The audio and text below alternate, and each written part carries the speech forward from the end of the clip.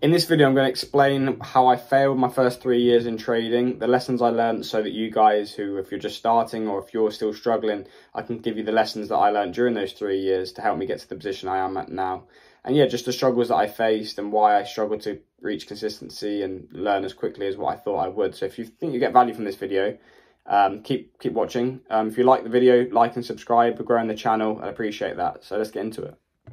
So I might have explained this in some other videos, but if you're new to the channel, I started trading when I was 18. When I just was in sixth form at school and I started trading on a small account. In free periods was, practicing, trying to learn, looking at the live markets, but watching YouTube. And I spent a lot of time on YouTube watching people, and I didn't want to originally pay out the money to join a community or learn from professionals because obviously, it's worse now, but at the time, there's still that stigma of scammers and people flashing this lifestyle to attract you in. So I was always cautious of not being scammed and not wasting money because at the time, I eventually bought a community, and at the time it was £500 for the course, for like the strategy. So at the time, as a student, that was quite a bit of my money. So I was thinking, I want to do it because I want to progress and learn maybe some knowledge that I haven't learned, that I can't learn anywhere else. But it was a hard decision to make. Also, like I said, because I was struggling before that, and there was ups and downs, and I was learning off YouTube, and YouTube wasn't really as accessible as not accessible. It wasn't really as popular with videos and information as what it is now. So I did end up doing that. So I paid £500 for the strategy.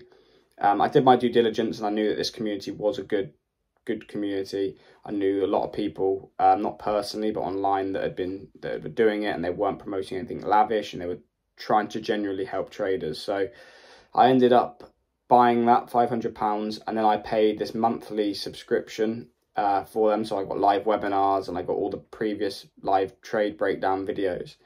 And I thought as soon as I got that, then my results would instantly start turning around. And probably this is why people assume some of these companies are scammers, because it doesn't work like that. You still have to put the work in. Even though you have the information, you still have to put the work in. So, and it can take longer for some people or quicker for others. So it just varies.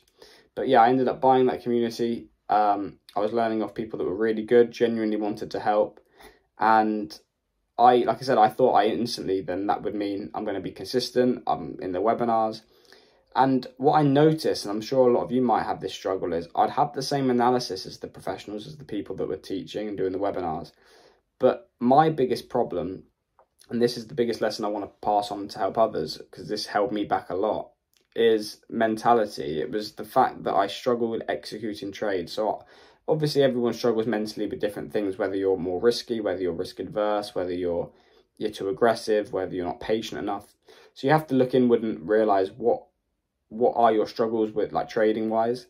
And for me, I learned that a lot of it for me was I was more risk adverse. I've sort of come from a background of sort of safe and risk adverse, so for me it was quite difficult executing trades. So when I'd have a few losses, I would miss trades because I talked myself out of them, or I would just watch the trade play out in front of me, and I wasn't able to execute because I didn't want to keep losing or risk losing that amount. Even though I was risking a small percentage of the account, it was still difficult to push the button and execute the trade. And that was my biggest struggle, and that held me back for a while, because my analysis, when I was back testing, I was getting good results because there was no real money in play. When I was watching the markets, I was predicting moves, and people go, oh, okay, you do know what you're talking about.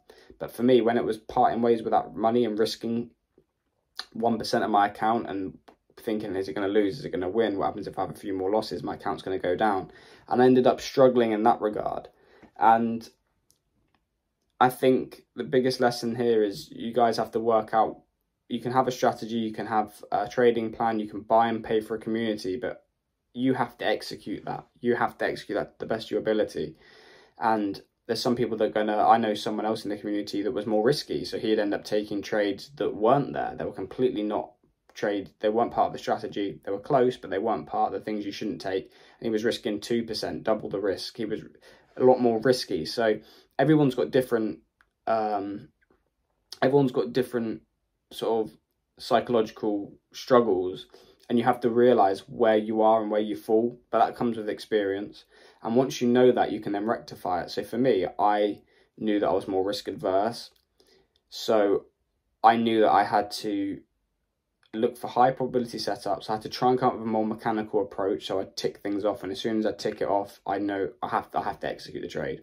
If I miss this trade, how am I going to feel? Because if I execute the trade and it loses, if I know I've stuck to my plan, I know that's just part of probability, and I had to really get my head around that, because it was a struggle to part ways, like I said, executing the trade, thinking what happens if I lose, what happens if I continue losing. But then I learned this simple thing, but it's effective. Trade the process, not the outcome. So at the end of the day, you can't control the outcome of these scenarios. Like, all you can control is, did I execute the plan to a T? And if I did, whatever the outcome is, I don't care in a way. I've already won when I've executed what I know I should, because that way you can't do anything, you can't do any more. If that goes on to win or goes on to lose, you can't control that. The only thing you can control is, did I execute the plan that I know works, that I backtested, I know I've got an edge? Did I execute that? And if I didn't, because I was worried about taking a loss, then there's, I would sit there and go, well, I'm actually not trading my plan. All I have to do is execute the trades when they're there and think of the process, not the outcome. Did I do everything I know I should? And then if I did, then the outcome should take care of itself. So yeah, obviously, I'm sure a lot of you in this similar position, you've been trading, if you've just started or you've been trading for a while, and it's a difficult, very difficult business. It's a very difficult business to succeed in. But the main lessons I want you guys to take away from this is, number one, you should get into a community. I didn't do that for quite a while, and my growth exponentially went up because I was around people, also in a community full of people. You're messaging, you're doing webinars, you felt part of something. And then number two, don't neglect your psychology, and that only comes with time and you understanding yourself. So if you guys get value from this video, like and subscribe. I really appreciate it. Comment your thoughts. Comment down below what videos you want me to make. Obviously, we're growing quite rapidly, so I'm happy to make content that you guys get value from and you want to watch. So let me know. And yeah, I'll see you in the next video. Thanks, guys.